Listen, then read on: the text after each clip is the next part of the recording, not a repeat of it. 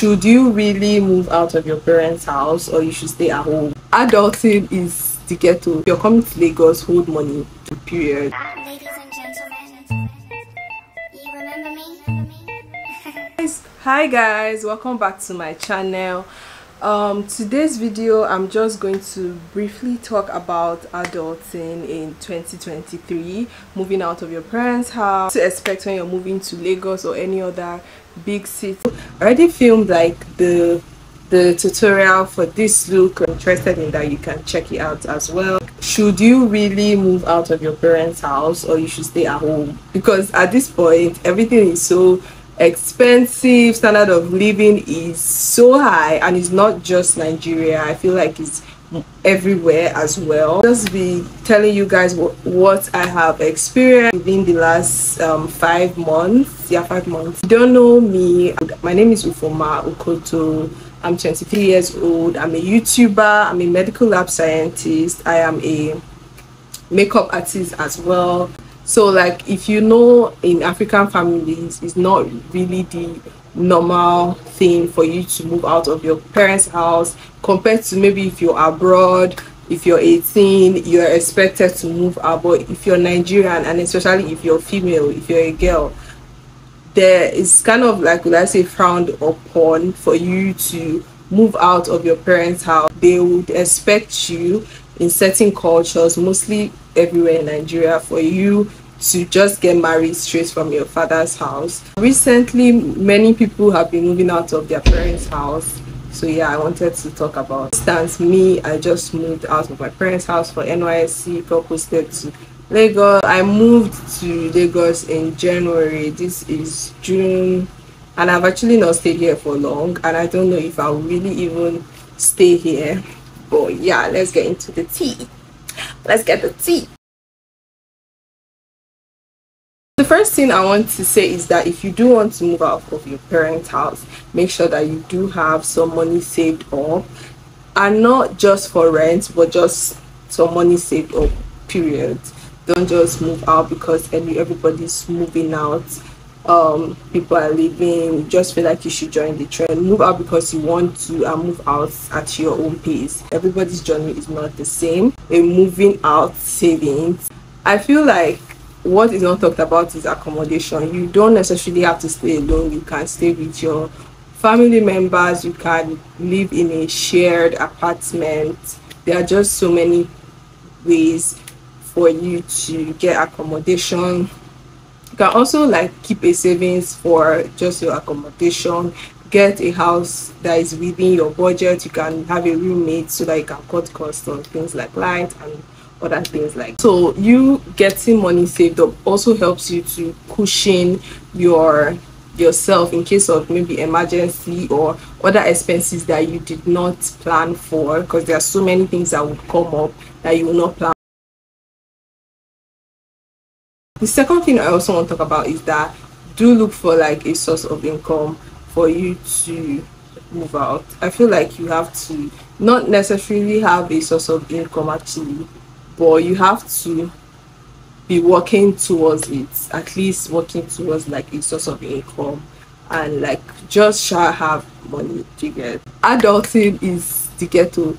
Also, I feel like different cities have different standards of living. Lagos is really expensive, so if you're coming to Lagos, hold money. That is the end of the story, period. I think that maybe you're moving from Port Harcourt, you're moving from Calabar, everything is going to be as cheap as it's not.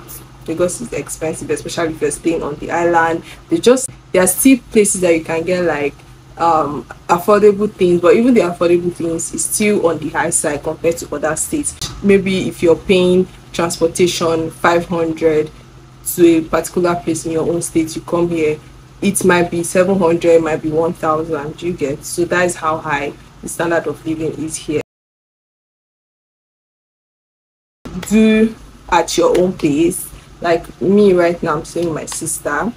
I'm not staying alone. I will hopefully get my own apartment. Just do it at your own pace. Don't rush so much to do something, then you not get like stuck in it. So it's just always better for you to do everything at your pace, whether it's moving out or wherever you're moving into, just make sure that you're doing it at your own pace.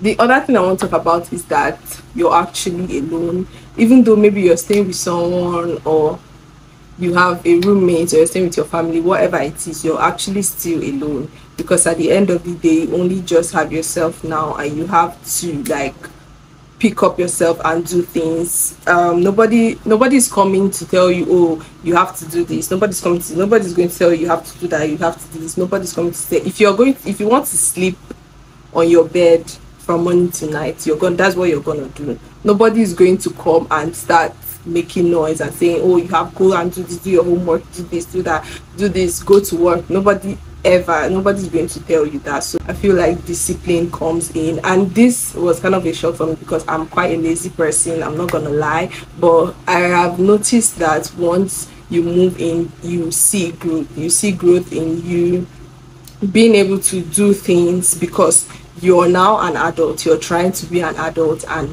you have to do those things. It just gives you a sense of responsibility, more of like hold yourself accountable.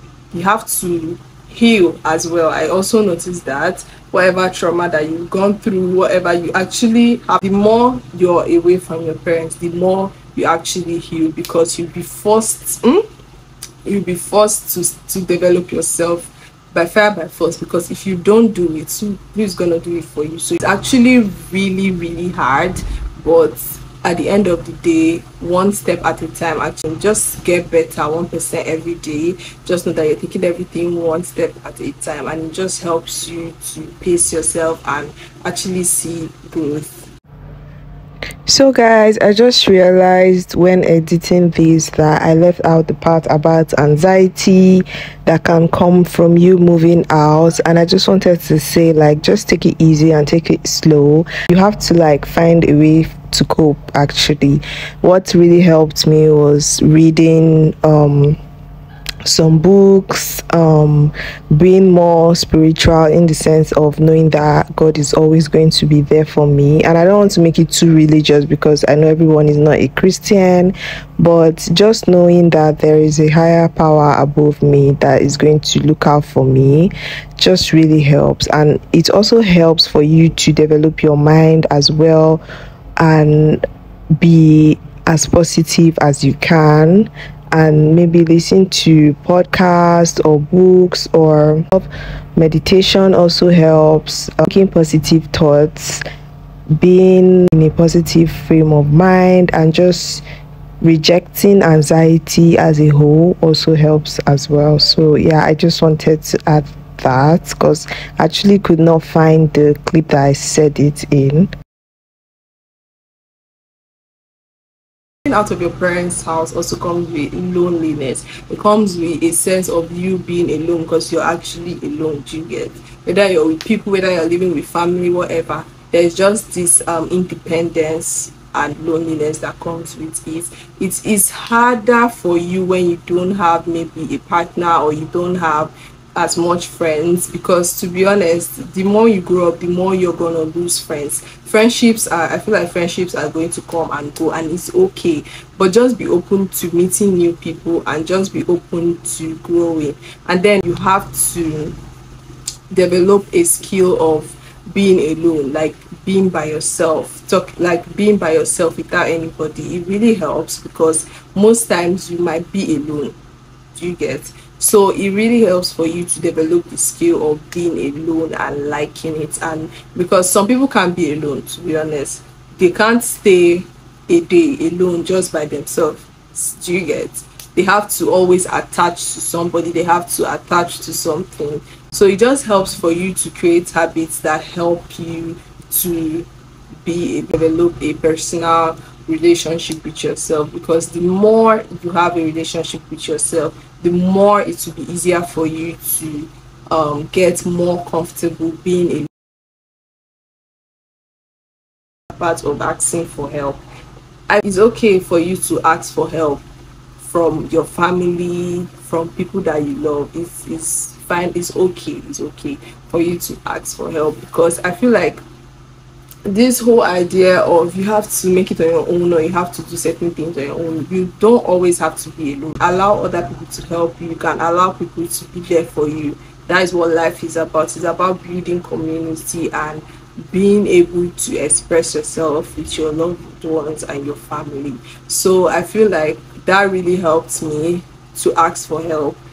Asking for help really helped me, because at the end of the day, you can't do it alone. Whether it's help financially or emotionally, whatever it is, always know that, to be honest, you're not alone. Even though it's God that you're going to ask for help, if you don't have any family or you don't have any friend, just have a community that you can go to and ask for help on certain issues. Because to be honest, moving out of your parents' house is actually a lot. The whole process is quite a lot. I feel like Nigerian children especially need to move out because they are moving out of so much comfort.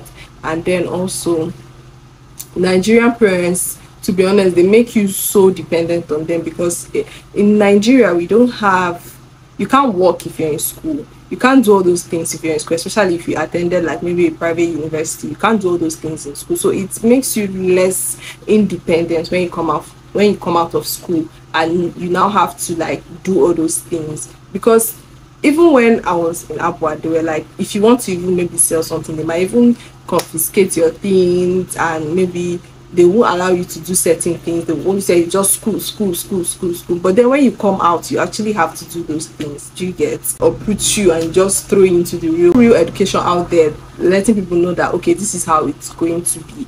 Try as much as possible to develop yourself if you're younger. Push yourself to learn a skill. And I'm not even talking about just maybe makeup or photography or whatever. There are other skills that you can learn as well that might just help you, because even though you have a 9 to 5, to be honest, anything can happen. So it's always easier for you to have like an extra source of income, which is hard. It's hard, I'm not gonna lie, but you just have to have that extra source of income so that you kind of pushing yourself. Do you get? One day at a time. Don't rush. Make sure that you're doing everything that is aligning with you, that is aligning with your values. Also say like money does play a very important factor in moving out of your parents' house. So to be honest, some people always get money. I feel like there are two types of people in this world, and people that know how to manage money and people that don't. You can't be spending money like tomorrow doesn't exist. You have to, when you get your money, let's say you get your allowance or your salary or whatever it is that you're depending on, move some of it, you keep it in your savings. I feel like that's the best thing. Maybe you remove 20%, maybe you remove 10%, depends on how much you get. Do you get? Remove some of the money, put it in miscellaneous, maybe like emergency fund, something like that. Money, use it to pay your bills.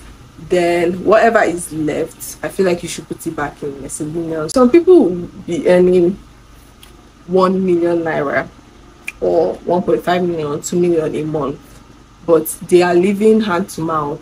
They can't budget, they can't use money well. They always have to spend money on things that they don't need. Maybe if the money comes, oh, they have to buy a bag, they have to do this, they have to buy a new wig, they have to do this, they have to do that, they have not paid their bills, they've not paid their light bills, they've not filled up their gas, they've not taken care of their house. If you're moving out of your parents' house, the main thing you should focus on your food, your food, maybe transportation to work, things you need in your house, like maybe light, water and stuff like that. Those are the things that you should focus on, your necessities. It helps you to build a good habit, a good relationship with money. There's nobody's coming to tell you don't spend your money on this, don't spend your money on that. Whenever you get your money, nobody is there. It's just you and the money. So it's just up to you to build that good relationship with money and make sure that your money works for you and not the other way around. 1 million, 2 million, but they don't have food in their house. Why? Because they are so bad with money. It's okay if you're like that. You need to stand up, you need to do better, you need to be, don't get things that you don't need. Don't do things that you don't need. Learn to say no. Learn to say no, to be honest. Always stay within your budget, whether it's getting a house or whatever it is that you're getting. This video was helpful, and I hope this little chit chat, because this video, I don't really want it to be long. I just wanted to tell you guys like my experience. Yeah, and also guys, don't forget to be kind to other people. And yeah, I'll see you guys in my next video. Bye. Let me know of your own experience moving to like a new city, what has helped you and stuff like that, because I feel like everybody's experience is quite different, because we are never going to be the same. We are not the same. So yeah, I hope this was helpful. Bye.